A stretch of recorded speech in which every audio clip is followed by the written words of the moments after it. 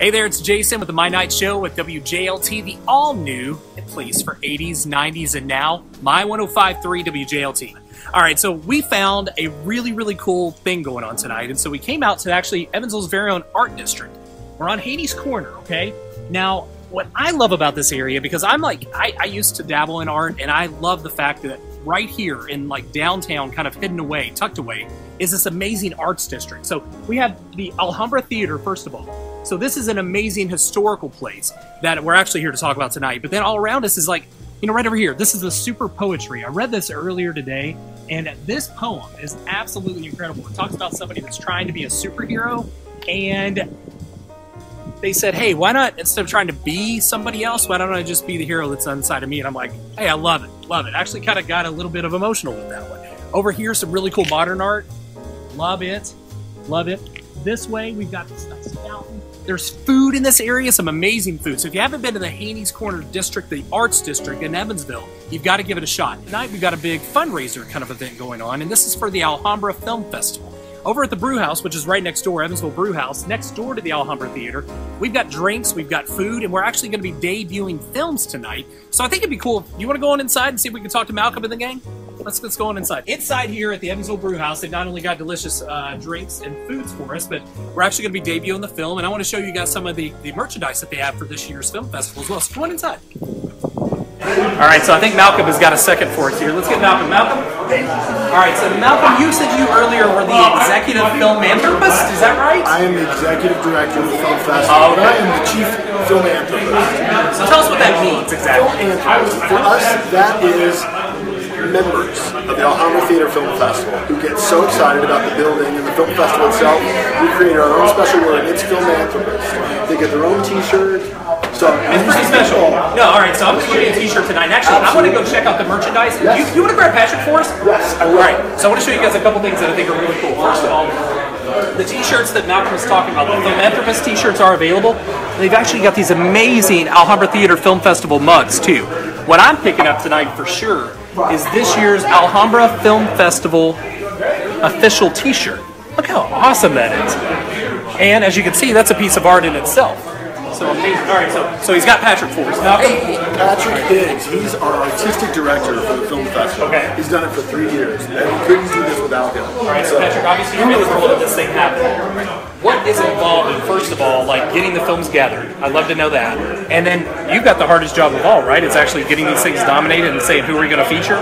So answer first for me. How do we gather the films themselves? We put out a call. We use a service called Without a Box and Film Freeway, okay.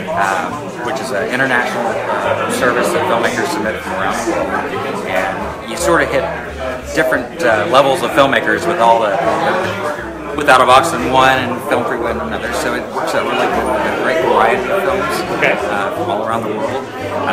So once they submit, then we have a team of people that screen and they watch every single film that gets submitted.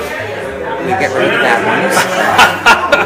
Yeah, there are some bad ones. Well, you kind of made a face there a little bit. It's like there's not always the best of stuff for at least a festival like this. I would assume. And but the cream of the crop rises, and you just see a big difference in the films that are really good.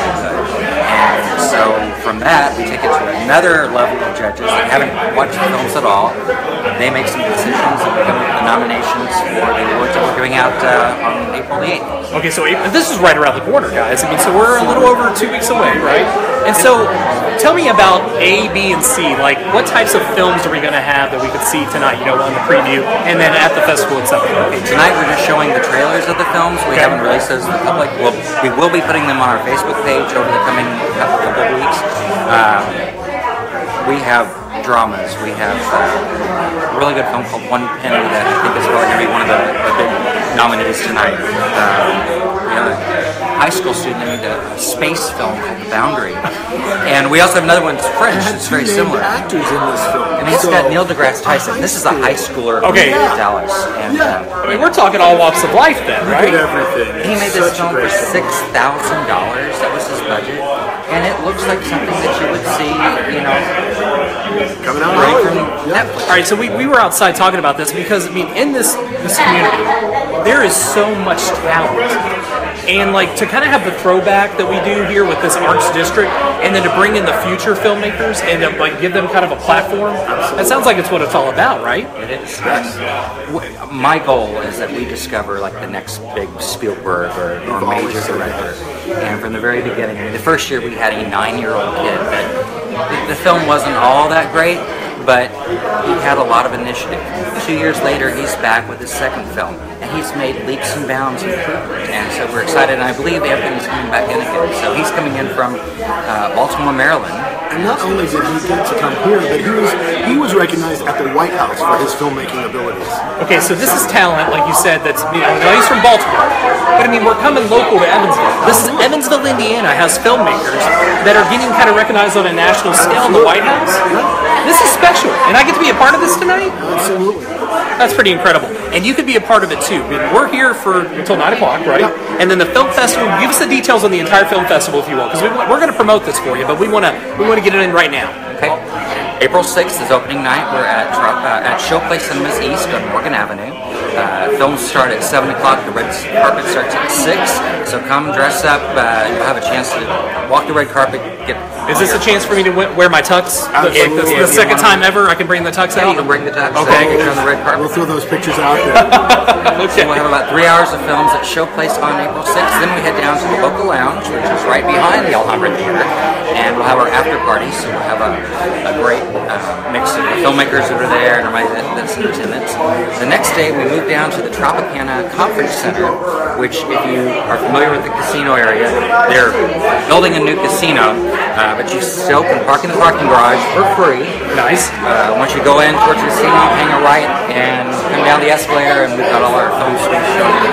So we got 2 big days of film festival, and it sounds like at least one good night of some fun and festivities on Friday night. More than that. There's parties every night. On Friday, we're going to start with a meet and greet before they start showing films for the filmmakers themselves. Okay. To meet their compatriots, if you will, the folks who are going to be showing other films with them.